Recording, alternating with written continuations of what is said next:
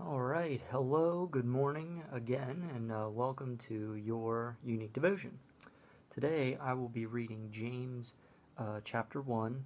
We're still in chapter 1. It's just 19 and 20. That's a short one today. Let's make this short.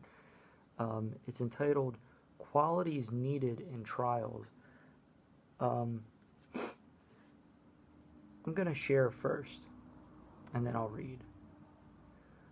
Are you swift to hear, slow to speak, and slow to wrath?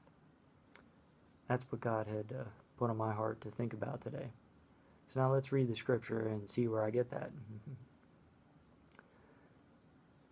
So then, my beloved brethren, let every man be swift to hear, slow to speak, slow to wrath. For the wrath of man does not produce the righteousness of God.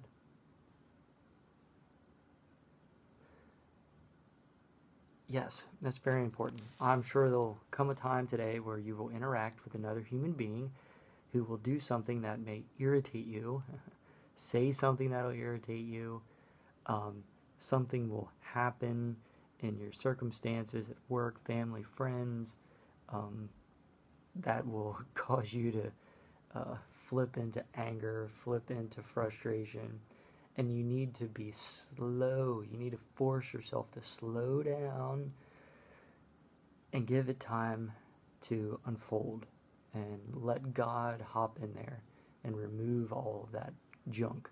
So, are you swift to hear? Are you slow to speak?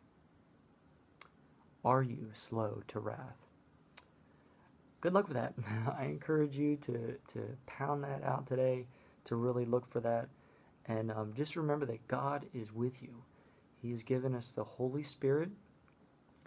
It's with you everywhere you go. He is trying to help you to be that way. And don't get too carried away. Even if just once today, you can just pause that just for a moment. It's all about practice. Just keep practicing being slow to hear, slow to speak, and slow to wrath. We have to practice it every day. Until next time, have a wonderful day. Please leave comments and like the video. Also, don't forget to check the D box where my email is. If you want to send me anything, comments, special scriptures that you like, I'll feature you if you'd like. You can leave it anonymous also. And don't forget your pump-up music. So until next time, I hope God gives you all the blessings you deserve today. Even more so, all the blessings you don't deserve.